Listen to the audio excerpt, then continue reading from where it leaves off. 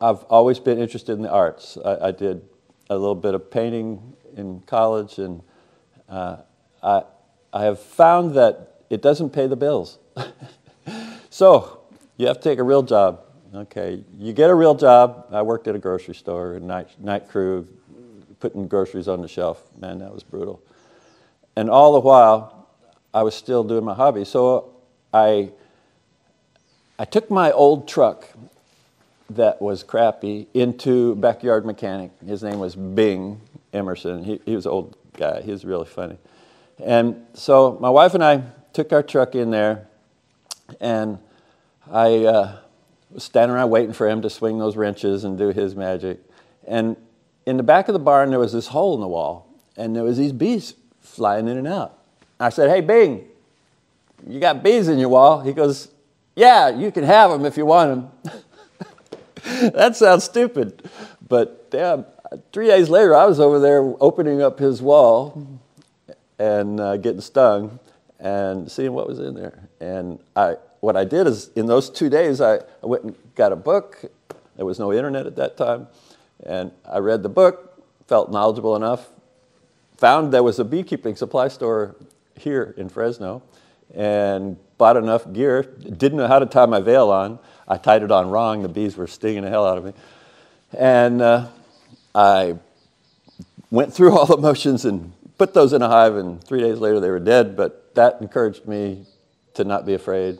And 4 days later, I found somebody selling some beehives. I bought 13 beehives, and I was off to the races. I think I turned those into 45 beehives, and 10 of them died. But, you know, you just grow in increments.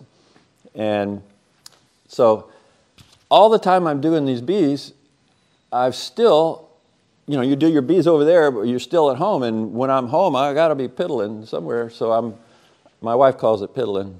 I call it hobbies. And so I started making violins, you know. I figured I was a good woodworker, and I wanted to challenge myself. I was not a good woodworker, but I soon became one after doing violins, you know, all that tedious stuff. So I did some violins. I went to a violin store and showed them my work, and I was lacking in some respects. And so I kept working for 5 years. I kept doing violins and bees. And eventually I quit my day job because the bees started working. And I just kept doing wood. And then I started doing a little silversmithing. I quit doing the violins after 5 years, did a little more silversmithing, kept doing the bees. Did the bees for 30 years. Did silversmithing for a couple. I had surgery on my back, got laid up, and so for a year I was recuperating, and so I did gemstone faceting. Don't ask me why. It was just something I was interested in at the time. And then so I quit that and still woodworking, and all the while finding different things that interest me in woodworking. So eventually the beekeeping kind of pooped out. It ran its course. I priced myself out of the market, and the bees got ever and ever curious about the newest and favorite pesticide on the market. And so after that, I was out of the bee business, and I had already started this wood thing, and I really wasn't making anything. I was just selling wood. I was selling slabs and veneer, and in 2008, that market crashed, and all I had left was this big pile of wood.